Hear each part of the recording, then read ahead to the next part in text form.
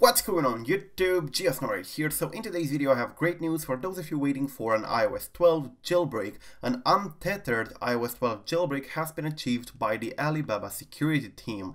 This video is brought to you by Rayboot and the Tenorshare, the company behind it, and this program helps you fix iOS 12 and iOS 11.x errors. You can put your device in recovery mode, exit recovery mode, or repair operating system problems. Check the program out for free in the link below. So a new video has been posted here on YouTube by the Alibaba Security Team, and it's pretty much a video in which they demonstrate a fully untethered jailbreak. Now, an untethered jailbreak means that the jailbreak would not require you to re-sign it every 7 days, and at the same time the jailbreak remains active even if you restart your phone, so it persists during reboots. So the video itself shows the device and their Pandora application, which is pretty much the application they have created in order to exploit the kernel and apply the patches and so on, and they pretty much show you the entire process. They reboot the device and show you that the jailbreak is still persistent, and also they have Cydia because the Cydia is installed during their jailbreak.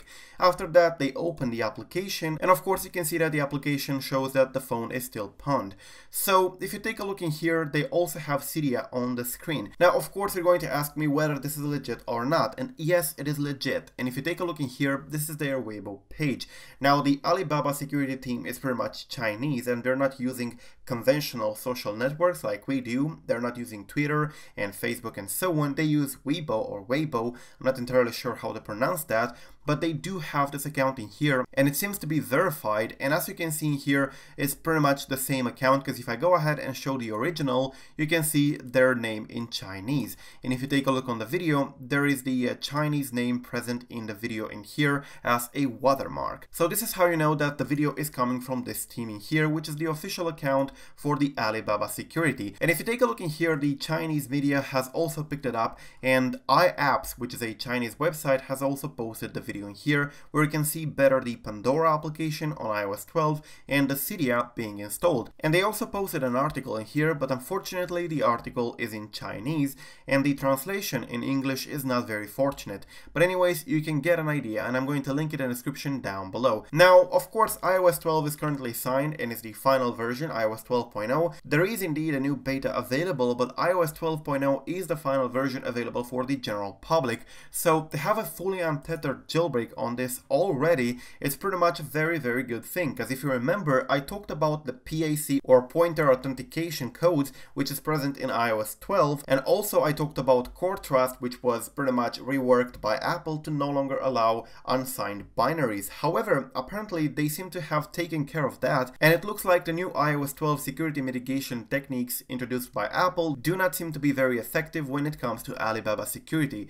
Now there is absolutely no word on any releases. Now I wouldn't expect this to be released, but it's very good to see that the jailbreak is still possible on iOS 12. If you remember, I made a video a few days ago in which I talked about the new security mitigation techniques introduced in iOS 12, which made the jailbreak a little bit more complicated than normal. And of course I linked an article from Jonathan Levin talking about the kernel modifications and so on. Well, apparently these mitigations are not that bad, and if the Alibaba Security Team managed to jailbreak it, we probably would be able to do so in the future as well once a kernel exploit is available.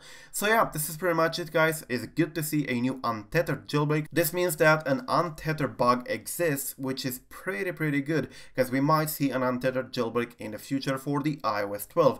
However, I wouldn't update iOS 12 just yet. This video is brought to you by Wondershare, and they currently have a giveaway where you can win the new iPhone XR. All you have to do is to go to this website in here, the link is in the description down below, and vote whether you prefer the iPhone XS, XS Max or XR, and you will get to enter their giveaway, and if you're lucky, you will win the iPhone XR.